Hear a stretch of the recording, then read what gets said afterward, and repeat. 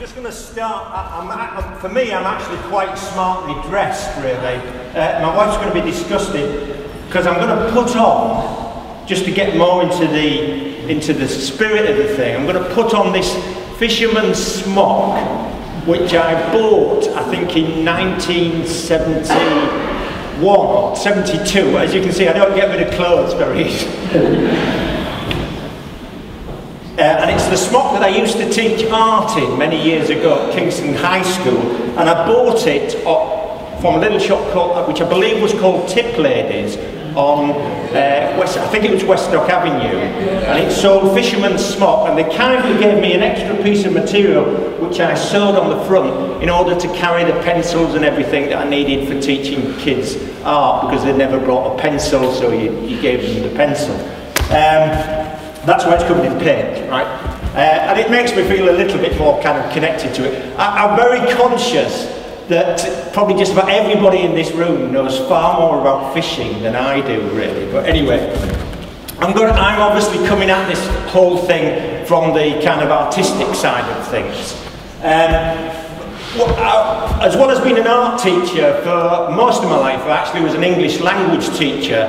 And I would just like to point out the title, which I was quite proud of, and the importance of the colon there in just changing the whole meaning of that term, gone fishing, into gone fishing, kind of thing. Yes, well, right, you've got me doing the same thing that, I thought you said press that, you didn't press that one, right, okay, yeah. All right, yes. I'm a lover of quotations. This is actually our bathroom wall, and I've got this wall of quotations, so you can sit there in these meditative moments and see these sort of pearls of wisdom. And there's one there that says, great works are performed not by strength, but by perseverance. Right? Now, the memorial that I'm kind of responsible for, I'm not saying it's a great work, but it is to do with perseverance. And in a sense, one of the messages, I'm obviously going to tell you about how the memorial is made, but I also in some ways want to inspire you that whatever you're doing in life, you know, keep at it and persevere, because my story tonight really is one of persistence and perseverance. I think I was rejected a total of 3 times trying to get this commission, and I'm amazed myself, really, that I ended up getting the job. So, yeah, it's going to be about perseverance. I've another quote that I really like. Ever tried, ever failed, no matter, try again, fail better. And that is such a lovely marrying of 2 words that you would never think to put together. I mean, it's the genius of Samuel Beckett. Fail better. Now, my story isn't really about failing, on the contrary, it's about succeeding, but it is about continually facing rejection and managing somehow to keep going. So I want you to, what the heck's going on with this? Right. I think it's something to do with my programme to his programme, never mind, you can see what it is, it's The Guardian. My story begins in March 2013, so over 4 years ago. This is the first thing. There was a Guardian website alerting me to the fact that Hull was looking for a memorial to the fishing industry.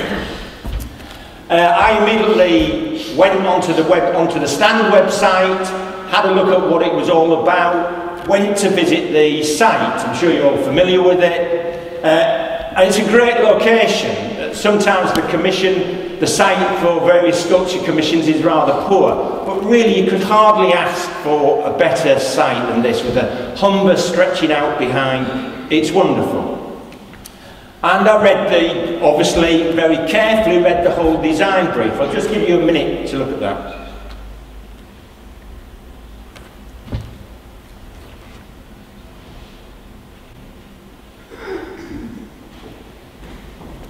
And you can see that there's kind of a lot more involved than just doing a sculpture. And in fact, as I'll maybe kind of slightly show you, I did also design information boards that were going to have images and all photographs and the text, pretty much similar to things you see around you today, that would be part of leading up to the main sculpture piece. Because there is more to it than just that. Now, by the way, hands up if you were at the unveiling sort of ceremony in the marquee. Not so many, right, okay. Right, that's good, because you won't have heard this before then. But as I said then, I am a Hull guy. My father started his working life working on the fish dock. The Second World War came along, and then he ended up being a teacher and taught in Hull for the rest of his life. I started as a teacher in Hull at Kingston High School. You know, some of the children I taught were the children of fishermen. So I have got this connection in that sense, not just that I'm wearing the smock, but I have this connection to the slight connection to the fishing industry. And I think just about everybody in Hull, you only have to kind of go one step sideways and they'll have some link to that fishing industry.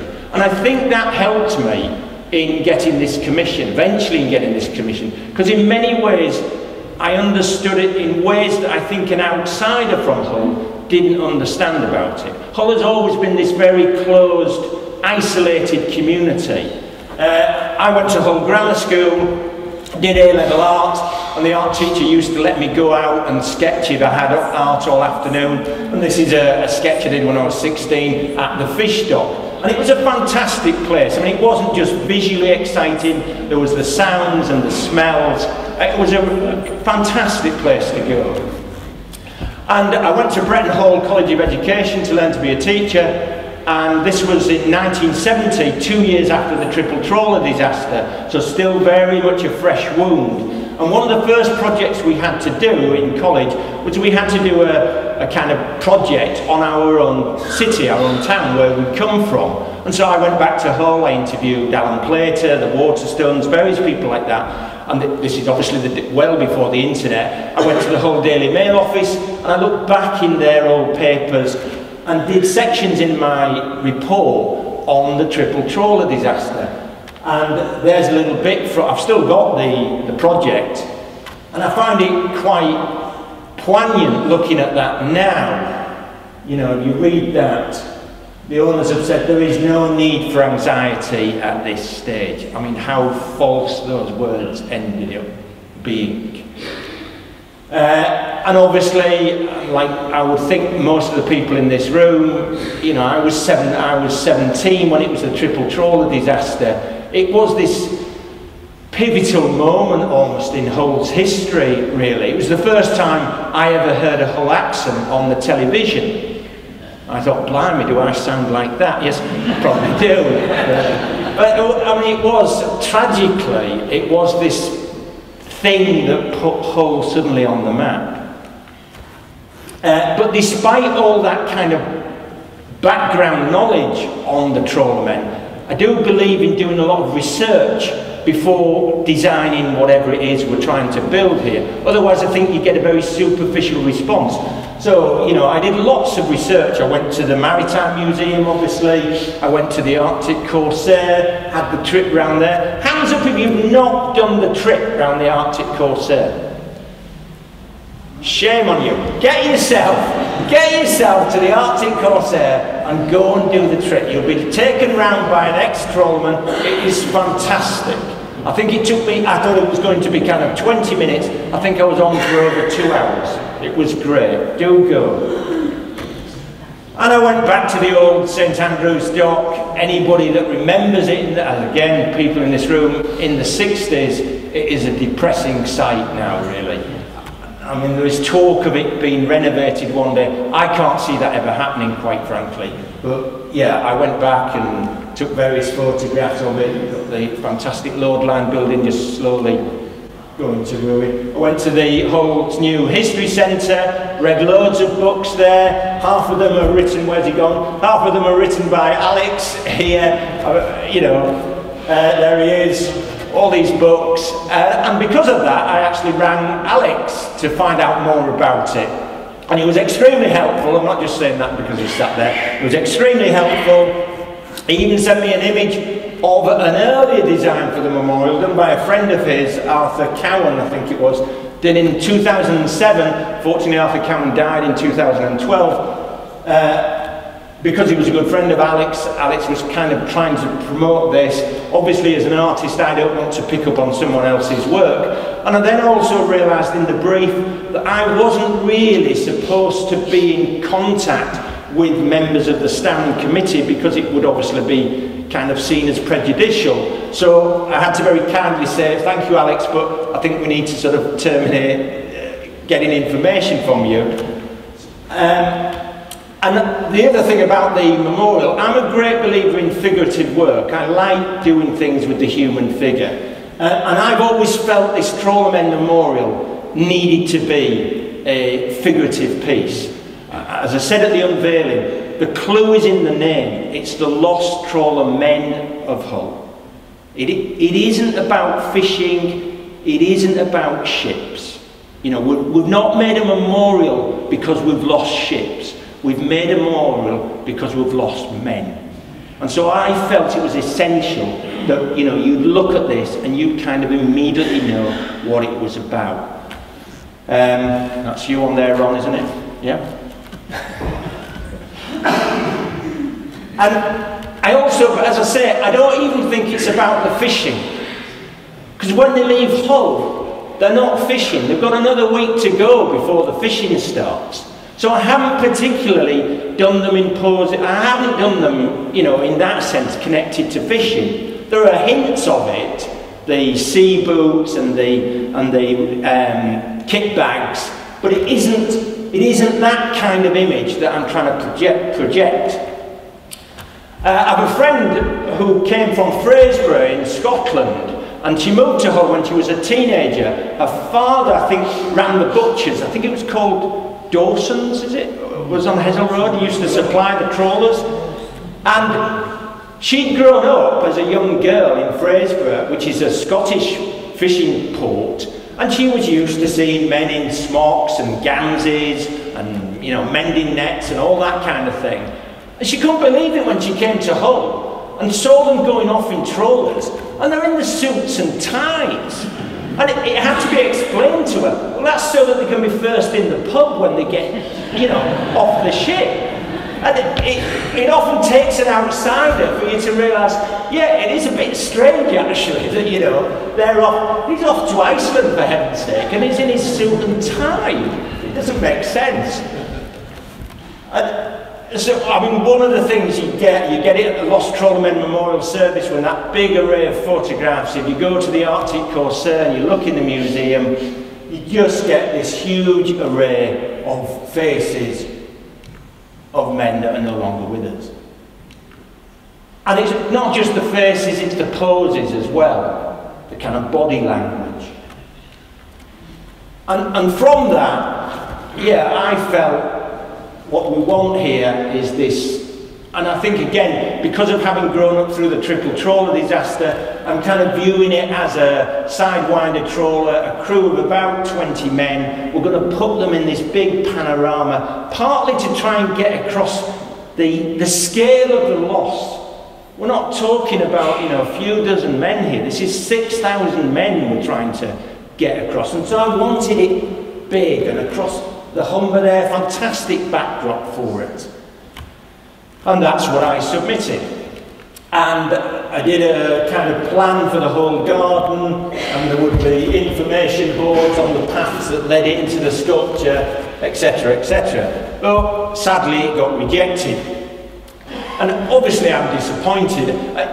I didn't expect to win. It's a very kind of prestigious commission. I knew there were going to be lots of people trying for this job. I did kind of wonder if I was going to get shortlisted for it. I did feel it was a strong image. Hands up if you know this piece of work. Alright, good. Thank you. Now this is the first memorial I did. It's the 158 Squadron Memorial at Lisset near Bridlington, and it's to World War II Bomber Command Group. It's been a fantastically successful memorial. I'm humbled by the success of this. It's the first memorial I ever did, and you can see it's done in the same style as the Lost Trawlermen. It won me what is kind of the Oscar of public memorials in Britain. To give you an idea of the kind of prestigious nature of this prize, last year the joint winner of it was Sir Anthony Gormley, who did The Angel of the North. He managed to be the joint winner of it. I, in 2010, was the whole winner of it. So it was a fantastic achievement. Yeah, my wife can't believe it. I can't believe it, you know. It hasn't, though, in a sense, kind of been a little bit of a double-edged sword in that I become Mr. Silhouette Man. And everybody expects me to do another silhouette thing. Now, I can do quite a lot more than that. But one of the reasons the design I showed you for the Trawlermen, or I was told that it was rejected, was because it was a repeat of my Lissett Memorial. Now, I don't want to liken myself... I don't want to liken myself to the great Michelangelo, but I did feel it's a bit like telling Michelangelo after he's done David, you know, oh, we don't want not another marble figure, you know. So I think the criticism that it was using the same style doesn't really hold up. And so quickly, I'll just for a few minutes indulge you. I'll just quickly flick through a few bits of my outlook, because I do actually think I'm quite varied. I lived for years in Saudi Arabia, and I used to run my own little Christmas card company and produce Christmas cards based on a kind of Christmas in the desert theme. Did these for years. I was there in the Gulf War, and we all had to carry gas masks around, and I did this. I've done stained glass windows.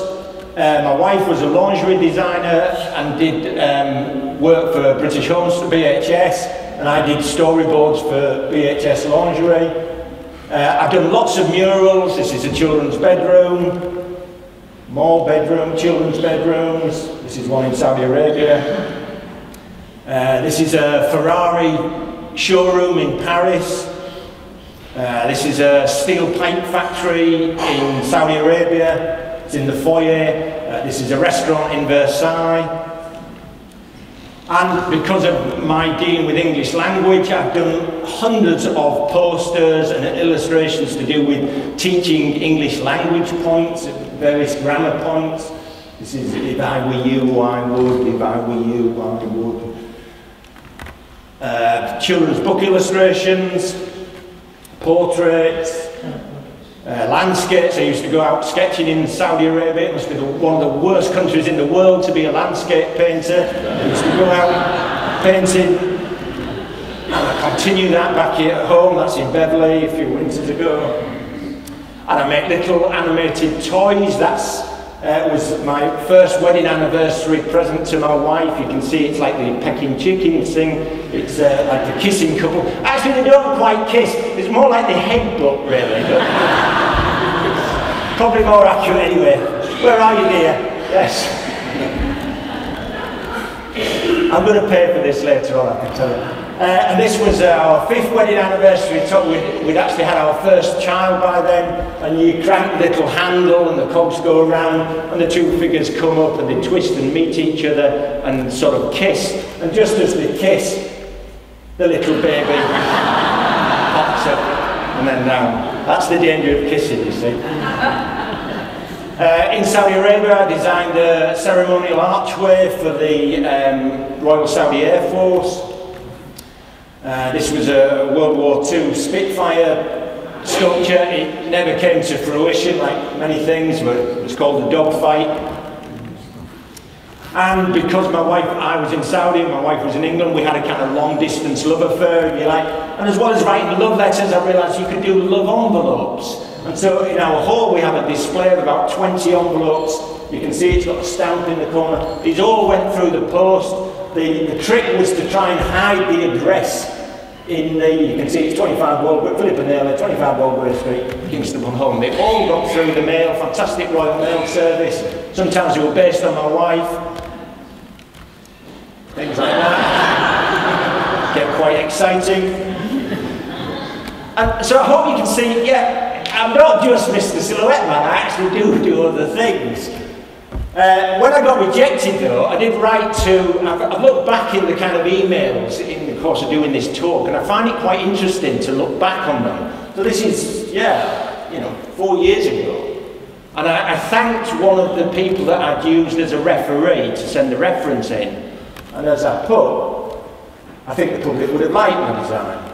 It'll be interesting to see what they end up choosing. I hope it isn't some abstract garbage that needs an explanation. As you can see, I'm not a lover of abstract work, really.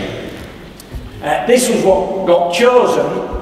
It was called the teardrop, or the bag of fish, depending on who you were talking to.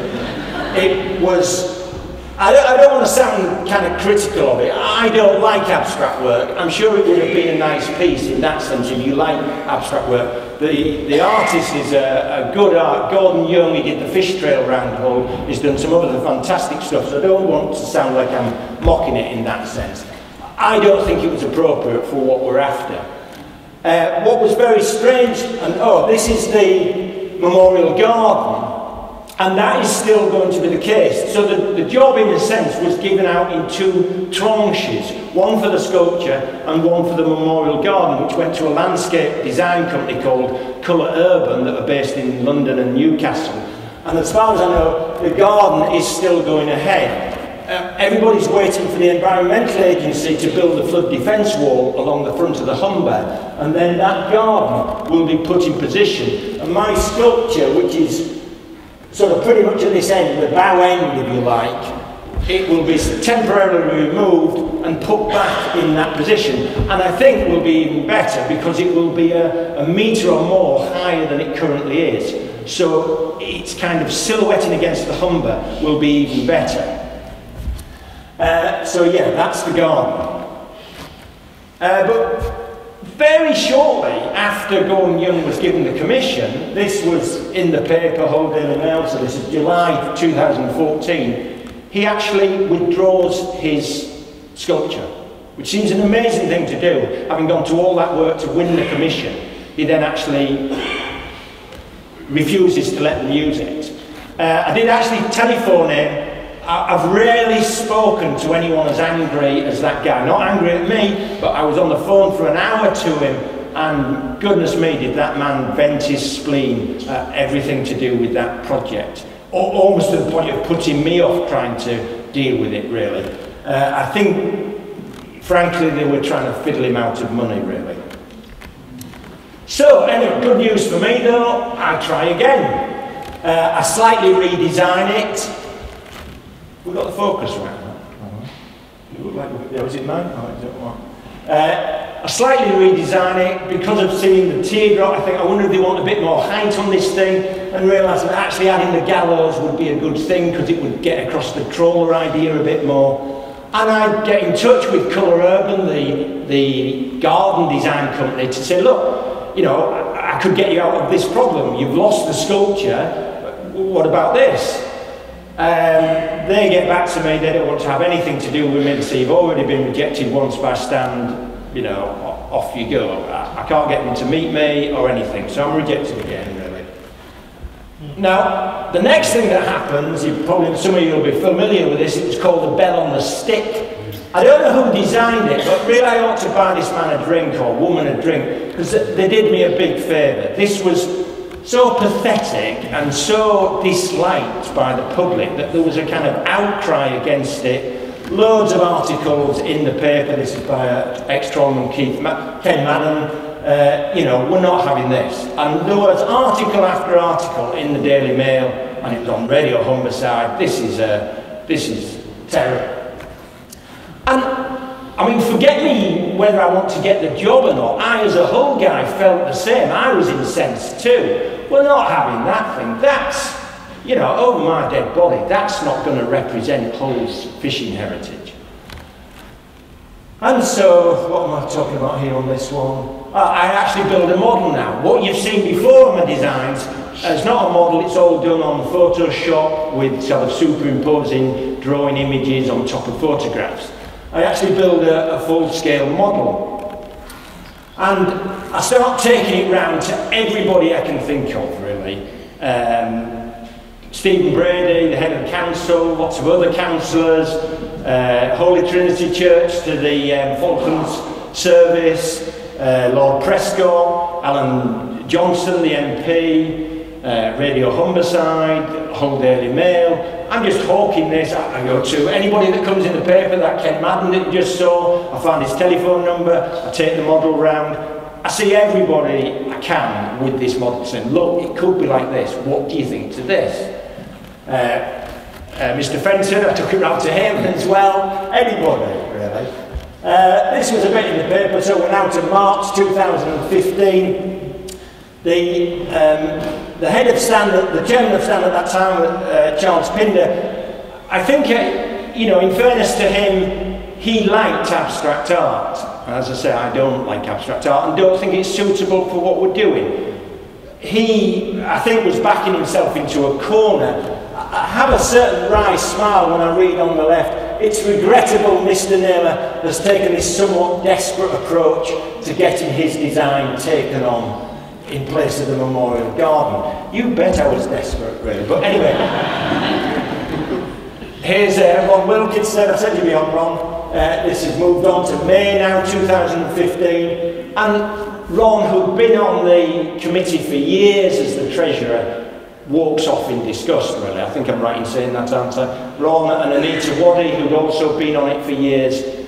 This whole thing is just going in the wrong direction, and they're sick of it, and they go off. And so I found out where Ron and Anita were, and I took the model round to them, showed them it. They were also, I think, kind of disgusted at how cheaply I could have done it, using a Hull company, Campbell's and Son on National Avenue, fantastic Hull company.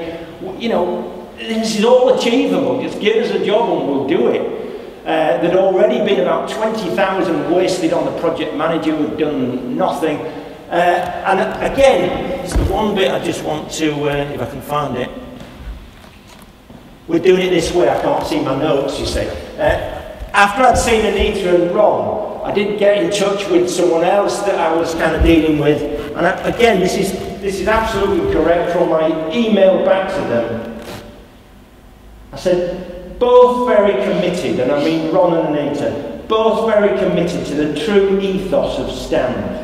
In both cases, it was all quite upsetting and a sad and too familiar tale of good, genuine people being somehow sidelined by so-called experts.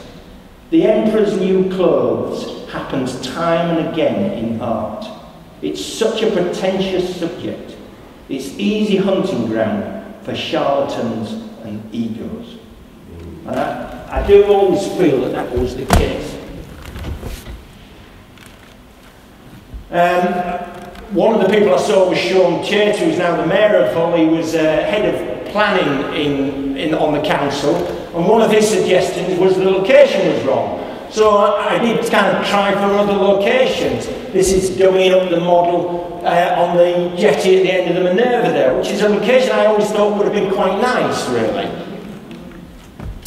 But finally, Mr. Pinder is taken off the committee, and our hero here, Ron, becomes chairman of the committee, and everything changes.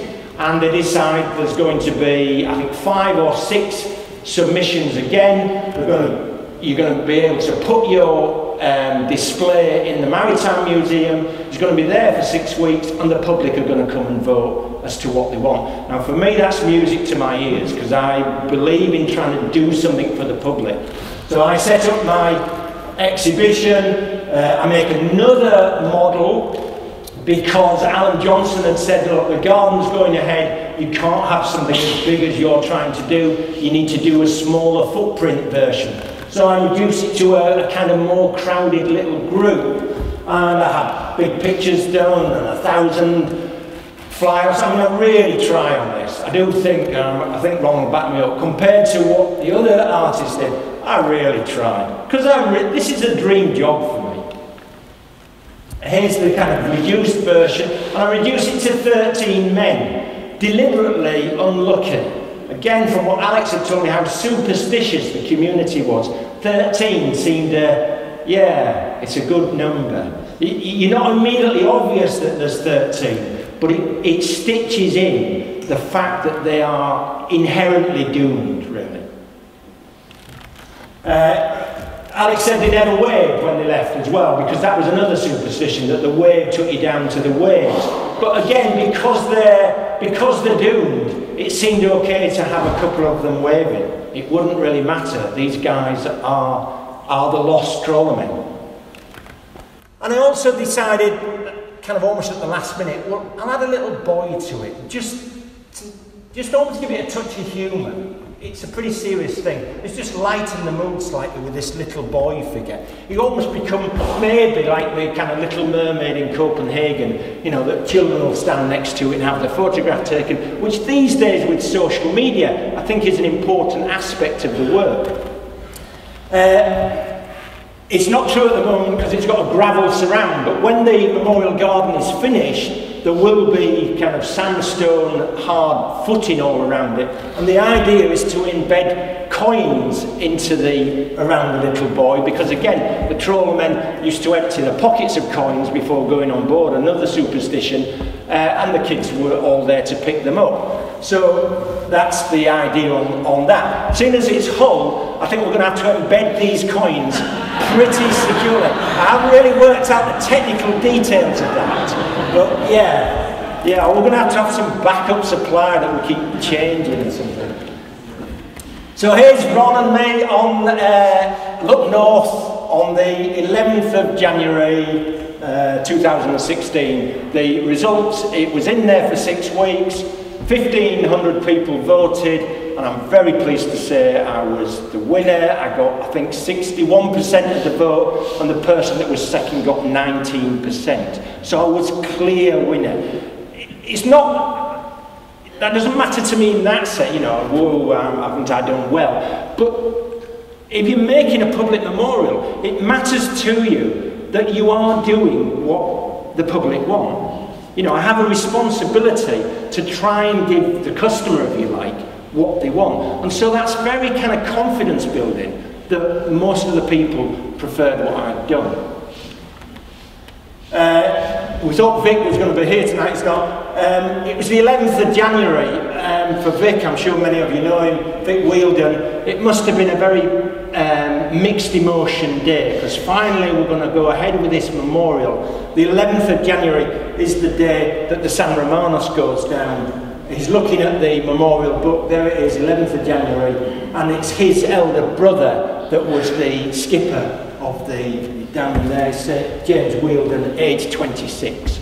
So I'm sure for Vic, that was quite a day really. I've been to the memorial service several times because of kind of getting involved in it. So this is in 2016, and I put up a little bit of a display so that people would know what they were going to get. The standard kindly done sort of drop-down boards for each of the artists on display. My full name is Peter Walworth Naylor. Walworth was my mother's maiden name, so I'm Peter Walworth Naylor. On the board, it had me as Peter Walworth Taylor. So I thought, you know, one name out of 3 correct here. I did actually have to take the brush and change that. You know. And again, I think this lady, you're in there, yes. As you know, people put flowers as tributes after the memorial service, and it's always a very touching thing. It's actually quite difficult to do. It's very difficult to get the flower to actually get to the humber. So one of the things I'm conscious of right from the start, this memorial is going to be a headstone. People are going to put flowers at the memorial, and I've always seen it as that really. You know, the sea is the grave, but this is the headstone. One of the things I'm hoping with the landscape design company, but they don't seem keen on the idea, is I think maybe some kind of system of grill in front of the figures so that flowers can be inserted in there and would be in a sort of water trough to kind of preserve them a bit longer. But we'll see whether we can manage that. Right, so in that sense you could say the real work now starts. I'm given the commission and I now have to get it right. I use myself as a model a lot of the time, and I take hundreds of photographs of various poses. And if we just take something like the shoes, I take loads of pictures of old boots and shoes Or if we take the little boy, this was one of the first images. I mean, the boy will go through, like all of them, about 50 permutations before I'm happy with it. This was one of the early ones. I realised, talking with the engineer, with Brian Campbell, that if we keep him narrow at the base, when we curve the steel, because we put a slight curve on it, it makes it more interesting, but it also makes it much more rigid. If it's a flat piece of steel, you can bend it fairly easily, but put a curve on it, and it becomes very robust. Because it's so narrow, trying to put the curve on is very limited. So, you know, we need to widen it. One idea was to add a kit bag to the side of it. I wondered about putting a little dog with it, but it just seemed a little bit too cutesy, really. And then I realised, well, let's just kind of splay his stance. And I think it becomes a more interesting stance, and it allows us to get that wider thing. Even then, you can see, if you look at his left foot, it's a huge club foot on here, I don't know why, so I had to modify that. There's slight adjustment to the angle of the head, various little adjustments, it goes on and on and on. Just things like waving the hand. There must be 50 photographs of trying to decide how to wave the hand. But you know, eventually you have to say enough's enough. That's it. You can go on to fine tuning forever, but at some point you just have to let it go. And you can see what I mean about the sea boat. So try to get the trawling image across with just little touches like that, and we end up with our 14 figures, including the little boy. Oh, that, can you just go back one? He was nodding off there. I mean, the other idea in that group as well is to sort of get across the camaraderie aspect. That's why they're in 2s and 3s, this kind of teamwork effect, this strong Hensel Road community quality about it. Oh, just go back again one, sorry. He's one of my favourites, the guy with the fag. I mean, it's politically incorrect these days, but I just felt I had to put somebody with a cigarette, and I like the swept over hair as well. So I always like that guy. Okay, thank you. Oh, it's me, yeah, it's me. And just an awful lot of time spent looking at the faces and trying to get the faces right. You're trying to get a whole mix of ages and expressions, some happy, some not so happy. I said at the unveiling, it's a bit like being Dr. Frankenstein. I'm kind of taking an ear from here and an eye from there and blending them together in the hope that people will put their own interpretation onto the faces. There will be somebody there that they feel that looks a bit like Uncle Bob. And people are very good at doing that. On that 158 memorial that I showed you, the Bomber Command one, I once had somebody come to me and say they'd been to see it, and there was an elderly lady looking at it, and she explained to him that it was based on her husband's crew. Her husband had been in 158, on a mantelpiece she had a photograph of his crew, and she was pointing out, and that's the navigator, and he's the rear gunner, and there's my husband, and that and that. Was that correct? I said, no, it's not correct at all. But in a sense, it is correct. I'd be the last person to tell that woman that that's not what it's based on. And the whole point is, in a sense, it is correct. If that's what she sees, then that's what it is. I only do half of it. I just put that thing in front of the viewer, and then the viewer adds their interpretation. So if you can see whatever you want to see in it, then that's what it is. And so, you know, I desperately hope that people will see who they want there. When we were installing it, I talked to the crane man who was lifting her into position, and he said, yeah, my dad used to work on, he wasn't a trawlerman, I think he worked on the dock or something. He said, yeah, that looks like, oh, it wasn't his dad, it was his uncle. That looks like my uncle. I thought, great, that's just what I wanted to hear you say. Campbell & Son Limited, National Avenue, Hull. If you need anything making in metal, go to this lot. They're fantastic. I love them. My wife thinks I spend more time with Brian Campbell than with her, really. This is Brian Campbell. We kind of take it from my computer, put it into his machine. We have to do some messing about with it. Eventually it goes down to the laser machine in their factory floor. They've got several lasers, some of them are worth £500,000. You know, this is serious heavy industry. One of the things I've tried to do throughout the production process was take anybody that wanted to go and see it being made. So here's most of the stand committee going to look at it. And Campbell's are fantastic at letting visitors go onto the factory floor and see this working. I mean, you can see nobody's got a helmet on or a high-vis jacket. This is heavy industry. Touch wood, there's never been an accident, but he's great at letting people go right up to the machines and having a look at them. So here we are, this is a sheet of steel going on, and that's the laser cutting it. It's special steel called Core 10. That's a patented American name. Its generic name is weathering steel. The 158 is made out of it. Angel of the North is made out of it. It just it oxidizes very quickly, as you can see there. This steel has been outside and it's already started to rust fairly quickly. It's partly why the laser is sparking so much, because it doesn't like the dirty steel. It cuts about 1 millimetre cut, so he's using a magnet to pull out the bits that cut because they're tightly embedded.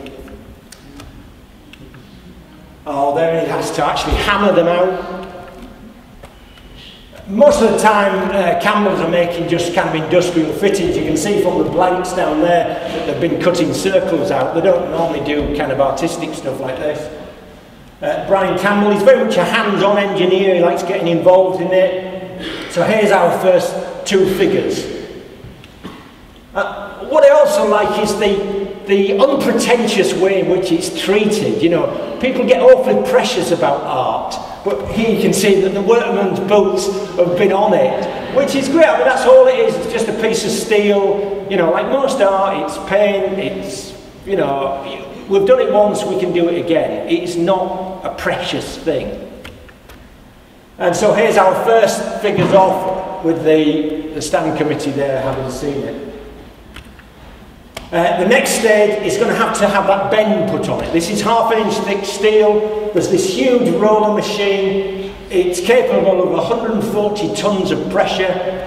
Gets put in, and we just put a slight curve on it. After that, it has to have a base welded to it, so it goes over to the welding section, gets the base welded on, and then it gets put outside in the yard to continue rusting. It will take upwards of a year to totally oxidise. But, you know, there it is, first piece, everybody out there with a camera. And already you start to get these kind of not accidental, because I know they're going to happen, but they're not totally within my control. The nice sort of shadow effects you get on it, or the sun coming through them.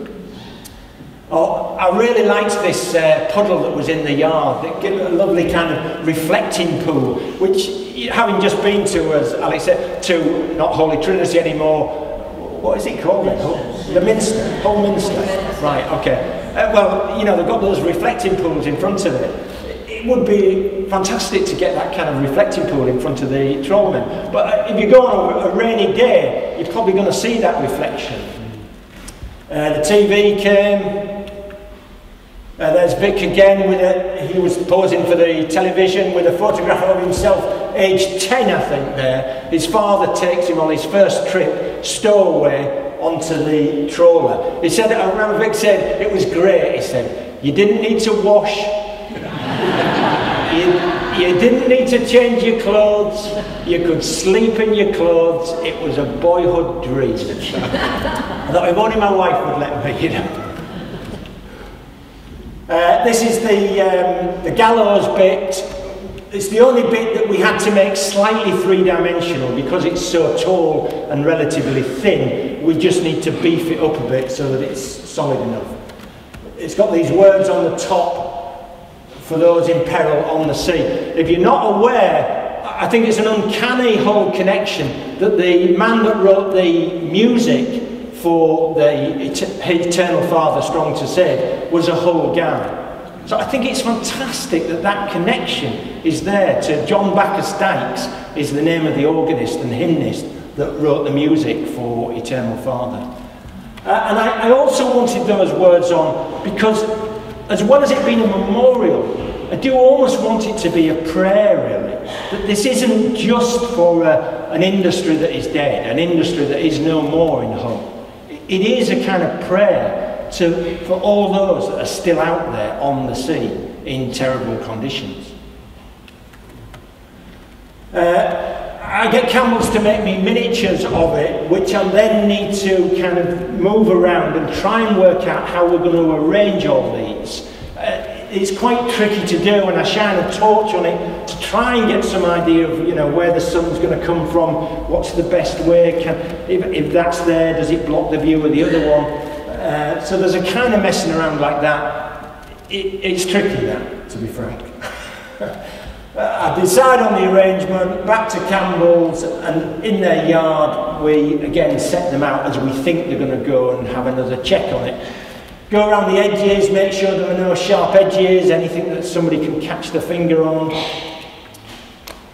And this gets cut really fine. I kind of promised Stan and Ron, we're not going to let another memorial service go by without having this sculpture in place. You're not going to get the garden done, but you know, we're going to get that sculpture. I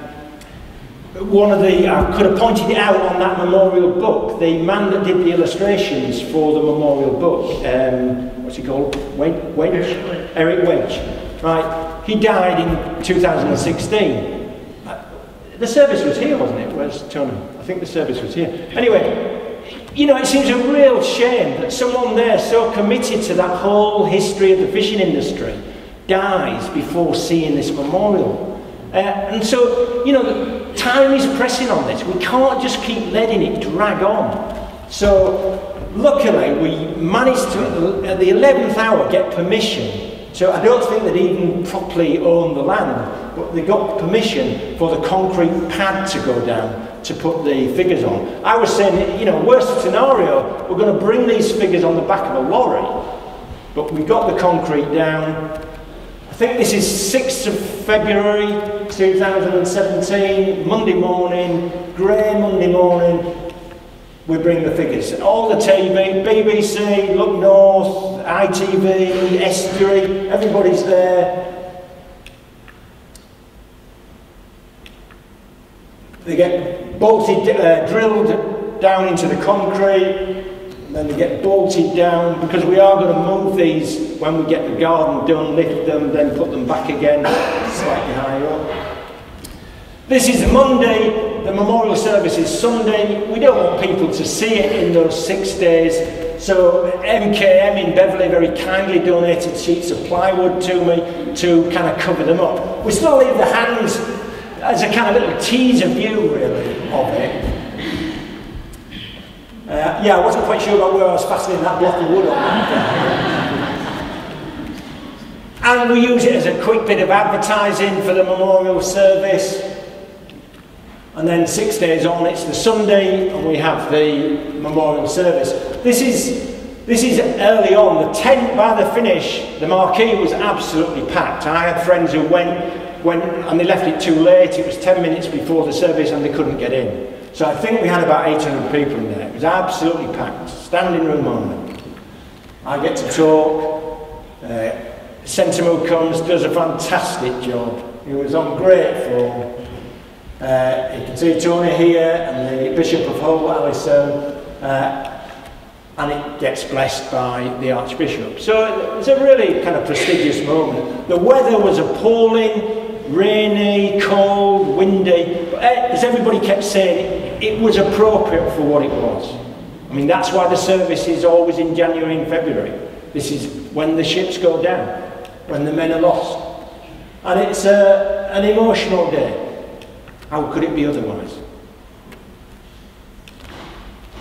Then back to the Alexandra pub, they always put on a buffet after the service, and we go back there. If you've never been to the Alexandra pub on Hessel Road, go, it's a fantastic little place. And that's it, really. There's the memorial sort of in completion on its site. As I say, when we get it even higher, it's going to be silhouetted even better. And This, a thing I said at the memorial service, you know, you need to see it at all times of the year. This is actually from my 158 Squadron memorial. This was obviously taken in winter with hoarfrost on it. Imagine if we get hoarfrost on the trawlermen, given the images that Alex was showing of the ice on the trawlers. That would just be so fitting. It would be chilling in every sense of the word, really. So I am hoping for that effect on it. And you get these lovely shadows. I took that just a few days ago. And there's the shadow of me taking the photographs. It's one of the few things where it's all right to get your own shadow in the photograph. This was it, kind of wet with condensation. One of the MKM guys put that on the internet. So already, you know, it belongs to everyone. It's out there for everyone. There's the little boy that I talked about. Just finished with this. He's smiling, but if you look very carefully, because there was condensation running down it, if you look at his eye, there's just a teardrop forming in his left eye. And by the way, on a lot of the men, their noses were also starting to drip. But you know, that's an effect I never realised was going to happen. Never realised a teardrop would come in this little boy's face. I think it's wonderful that, you know, there's a happy face, but there's this little bit of sadness in it. And I think in some ways, that's a reasonable summary for a memorial, if not for life, really. And on that note, I think we're going to finish it. Thank you.